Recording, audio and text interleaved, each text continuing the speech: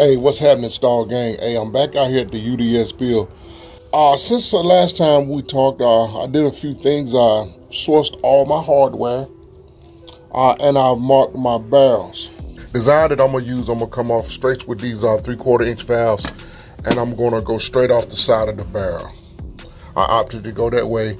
I'm gonna use these nipples to go inside like that, and it's gonna go straight off the barrel. This here is my 1-inch connector in the back, also an air intake. These here are 3/4. These are 1-inch. Here's something that I seen the barbecue nurse do, and I thought it was pretty ingenious.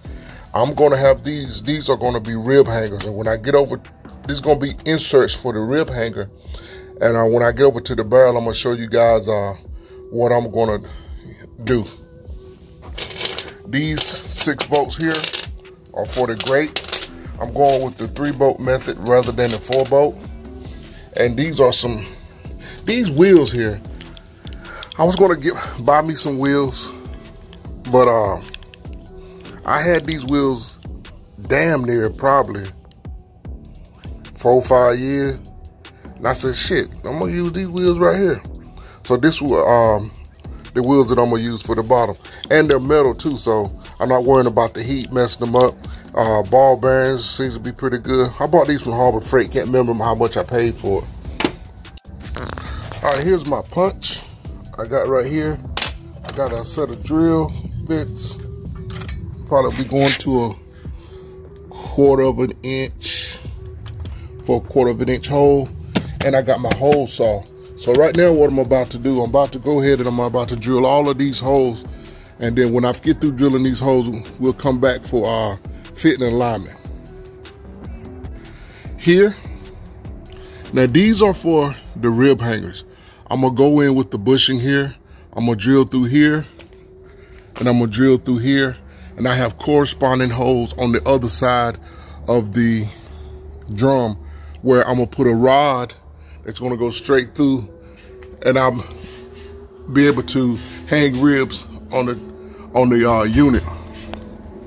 My first grate here is gonna be 4 inches down, 4.5 inches down. And I got it here, I got it marked here. And then I got it, this one here at 8.5 inches down.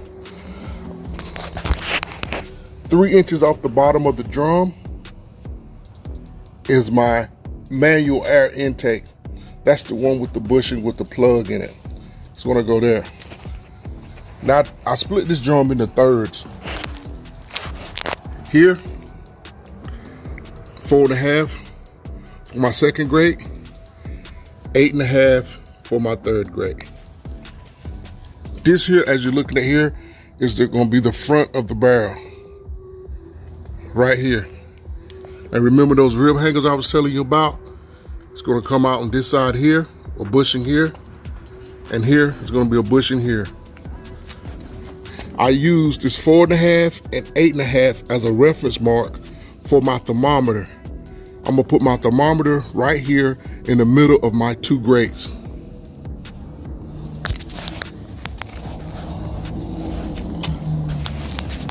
Here, you block the sun. Same markings. You have 4.5 and you have 8.5. Down here, you have 3 inches off the drum for the air intake, which I didn't show you guys, but I marked it here. 3 inches off the bottom here for the air intake. Now I'm gonna show you guys how I got my measurements for my drum. All drums are not gonna be the same. Some drums are gonna be different. So I'm gonna show you guys what I did to get this thing as pretty much exact as I could. Now my drum was 71.25 inches around. Okay, I wanted to get the halfway point, so I divided that times 2. That gives me 35.625. But trying to find 35 and 6.625 on the scale, on a ruler, is pretty hard.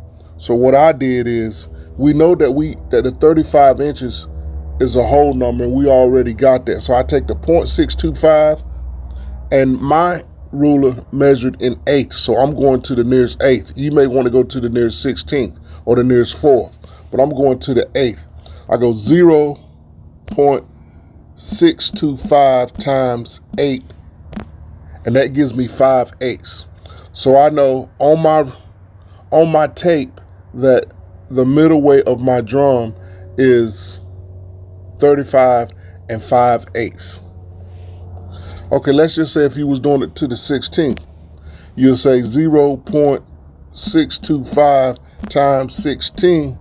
That'll give you 10/16, which you can simplify that. But 10/16 is roughly 5/8. The same thing. Rack number 1.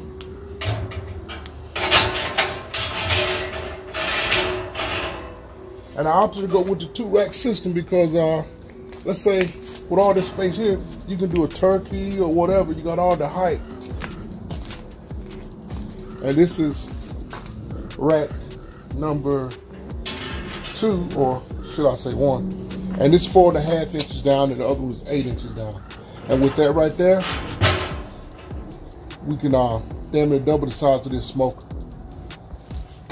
But here's the thing that I'm really excited about, that I really like, is the rib hanger.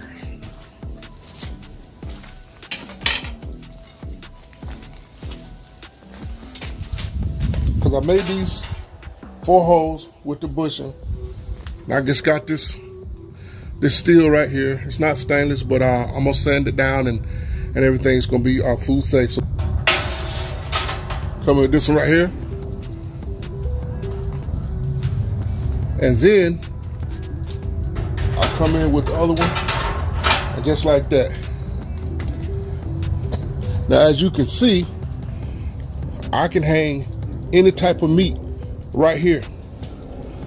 But what I'm thinking about doing is, because I was going to order me an exhaust stack, but then it hit me that if I have these holes here,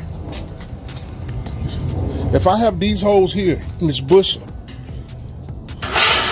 open like that, that should be enough to create a draw to keep my drum at a good tip. So I'm gonna go on without putting a stack on it at first. Let me get my top right quick. Here's the top. I put the top on it, get me a handle, and nope, I'm not gonna paint this thing. I'm gonna leave it just like this. I really like the look on it. So that's what we did today, Star Gang.